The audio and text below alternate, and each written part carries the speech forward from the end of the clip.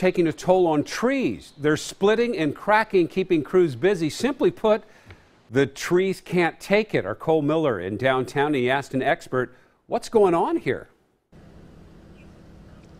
Well, Jeff, we wanted to know if there's anything you could do to protect your trees from a fate like one here at the Southwest Park blocks. Now, earlier today, a limb came crashing down on the stairwell here, nearly missing quite a few people. Now, it came from the tree up there, falling quite a bit of ways. This is called limb drop. And as I learned, there may not be much you can do.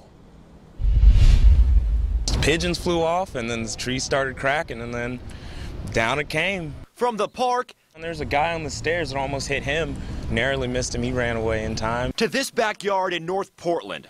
It was about a 40-foot tree They're snapping. when the hot weather started. Trees like what's left of this silver maple in Grace Brown's yard are giving in. It had a small crack before, and then Gosh, we were just sitting out here one night and we looked, and all of a sudden that small crack that had been in the tree suddenly had grown about 1.5 foot.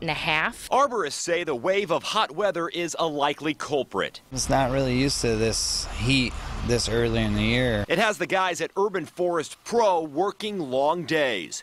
When it gets about 85 degrees, the trees literally shut down. Jesse Martin says he hasn't seen it this bad in a while. Basically, the trees are trying to survive and shed their leaves, and a little breeze can take them down. A lot of the main weaker crotches of trees are starting to give out. Martin says it can happen to just about any big tree, and there's no way to know precisely if or when it could go. He recommends having someone take a look at your trees, especially if they have storm damage. Brown agrees. I'm glad that we caught it, because we definitely could have missed it. So I would say, definitely check your trees.